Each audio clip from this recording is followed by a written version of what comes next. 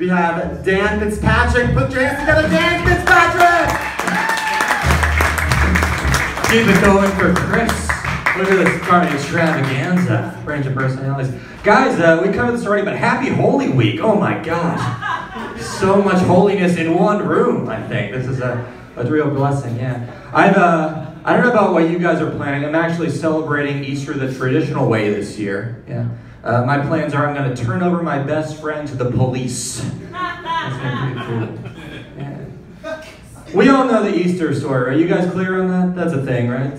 Yeah, Easter, we all know Jesus died on Friday, came back to life on Sunday, right? I bet he was pretty pumped when he resurrected, but I bet he was also a little bit bummed that he slept through the entire weekend. You know?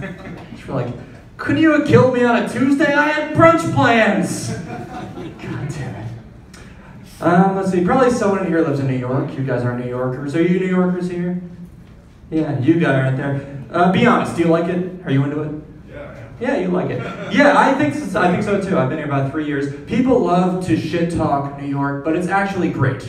I love it here, and the strategy I've found best to enjoy New York living is to just lie to yourself every day. That's all it takes to enjoy New York. You gotta spin things, you know? Like, here's a cool thing I realized recently.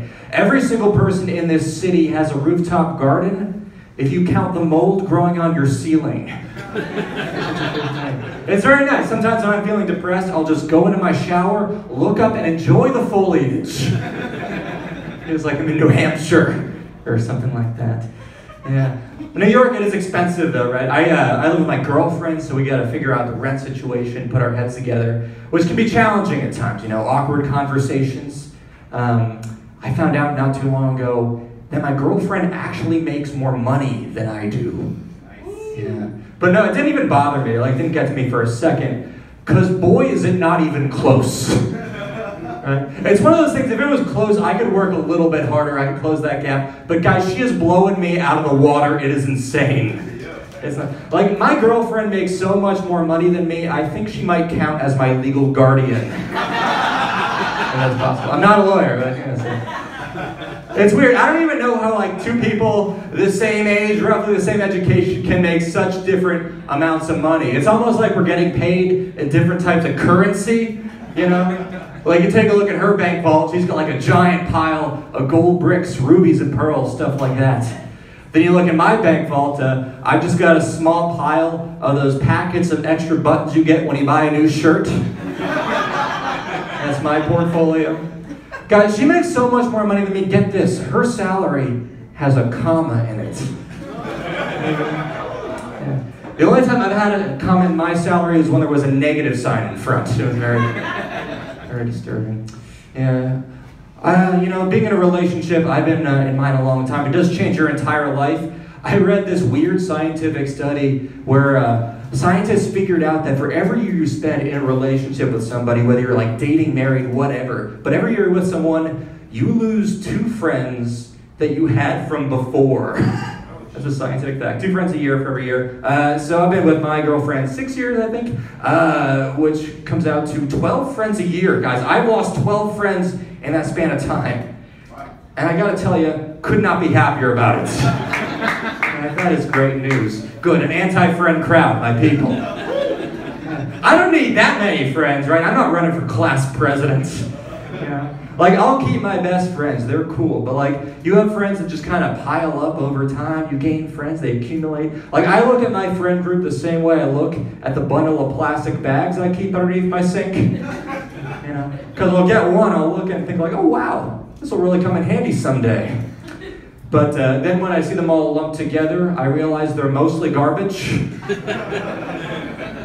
Like I said, anti-friend. I had to do a friend breakup recently. You guys ever do that? Yeah, it was like a lifelong childhood friend, but a weird situation. I was in the right, I can promise you. He did a weird thing. My friend got a new dog, and he named it the same name as me. Which is messed up, right? Why is it you name a child after somebody, that's like an honor, right?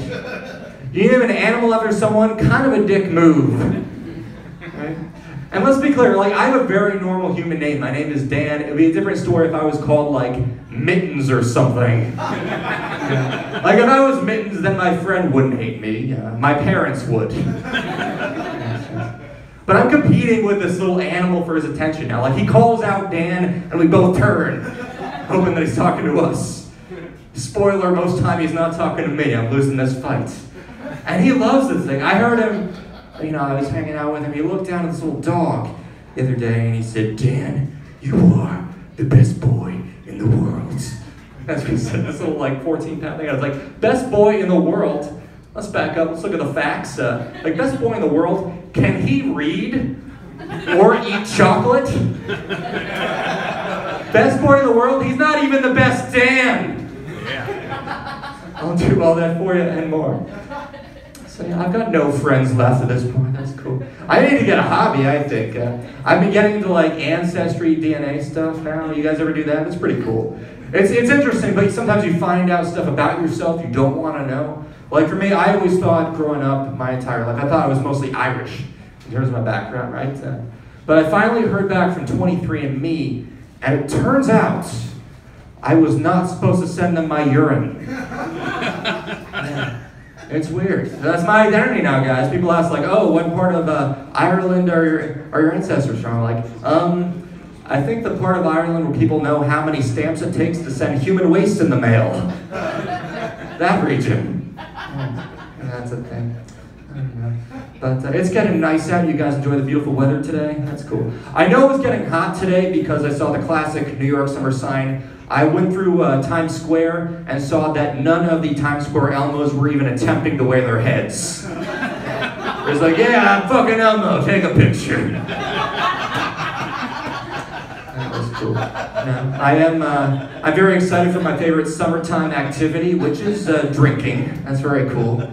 Can't do it in the winter, fall, spring, but summer is peak time. You can drink outside in the summer, which is pretty great. I get taken to a lot of rooftop bars by people. Those are so popular, right? You go to a rooftop bar, it's packed up there. I wonder why so many people love rooftop bars. I do have a theory.